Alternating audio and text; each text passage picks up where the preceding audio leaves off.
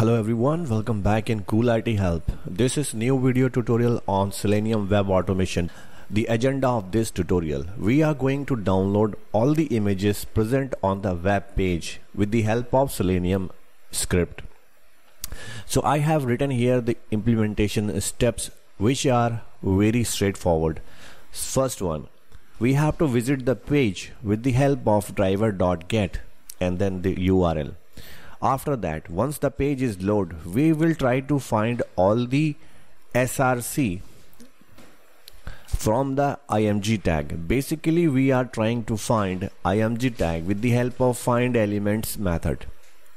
Once we got the list of all the img tag, we will fetch the src from them, and then in the fourth step, we will traverse this list and we will pick one src at a time, and then we will visit the page and we will download the image and save on the disk. Okay, so I will use ImageRead and ImageWrite operation here in this implementation. I will explain you. Let me take you inside the Eclipse. So guys, this is the Eclipse, and this is the same project which I have used in my previous 5 tutorials of the Selenium automation. You can see at the line number 24, we are visiting that page www.coolithelp.com. Now this is the website, and you can see this is the page, and this is very lengthy page, and we have so many images present on this page. So we are trying to download all these images with the help of this single Selenium automation script.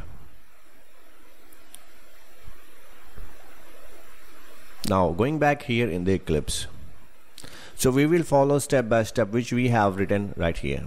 So first one is already there, using driver.get to visit that web page.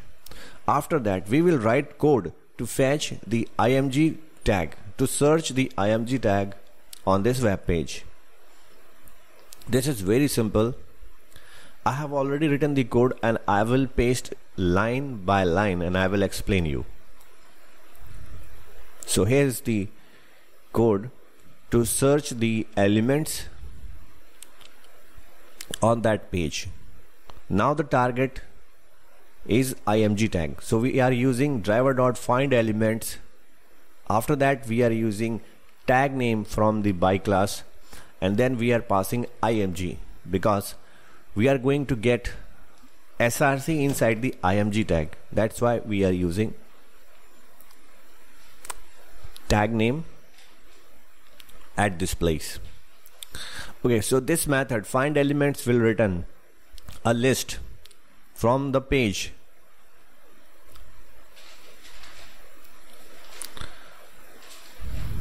and the next two activities we are storing inside the list.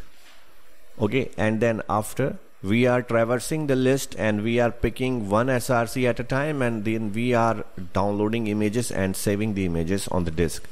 So I have the complete code written in a loop, so I will copy it from this place.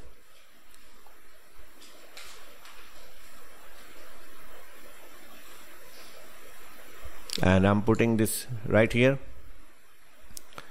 Now you can see at line number 29, I have used one count variable as an integer, and this will increase because we are using it to give a new name of each file. So we just use count and we will append in the name of the image. Now the important line is line number 32. At line number 32, we are picking one element and then we are fetching the src attribute value from that element. Once we get the src, that means we are getting the URL path of the image. After that, we are printing right here at line number 33 to test our path on the console. After that, we have done one more important thing at line number 34. We have to convert this normal path to a Java URL with the help of this URL class. This class is from java.net Once we get the image URL object, we will use the buffered image class to read the image. As I have told you, we are using one read operation. We are going to write this in the second operation. You can see this is the ImageIO class, and we have the read method. This is the static method, so we have simply called it, and now we have to pass the image URL. Now we will get the buffered image object with the help of this URL. Once we get this image object, that means image is read from the given web URL. Now this is stored inside this save image object. Once we got this saved image object, we can use the ImageIO.write method to write this on the disk. Now you can see at line number 39 we have write method, and we are passing three arguments. First one is the buffered image object, second argument which is the type of the image, so we are going to save as a JPG. You can use PNG as well. In the third argument we have to give the file name as well as the path. In my case I am using the same project folder to save all the images which are present on this web page. Also I am using a count to give a name to image. So each image will be given by a name as a count, like 1.jpg, 2.jpg, 3.jpg, and so on. In the next line, at line number 40, we have just increased the count. That's it. This is saved, and build is successful because I have set the auto build enabled. Now I am going to run it. Right click, run as Java application, and here we go. You can see some progress in the console. Now Chrome driver was started successfully. Finally this has launched this Chrome, and you can see a URL is loaded and web page is visible now. Once all the images loaded on this page, and our code at line number 30 will execute, and this will download each image one by one. You can see the progress in the console. This will not take much time if you have a powerful internet connection, so this will be very easy for you. I hope all the images are downloaded. Now we will check by refreshing this project folder.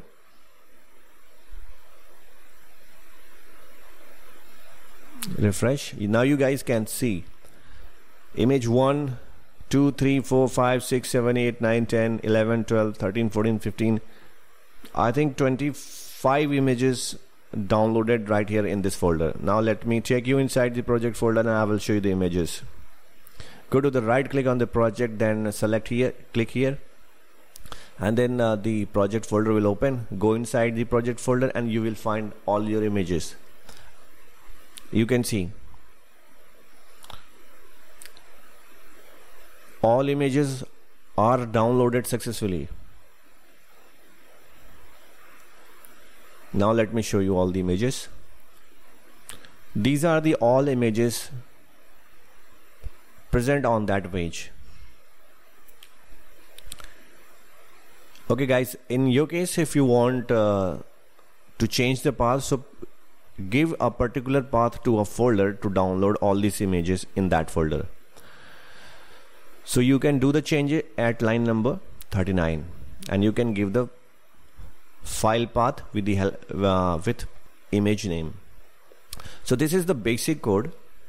You can do some correction right here as per your convenience.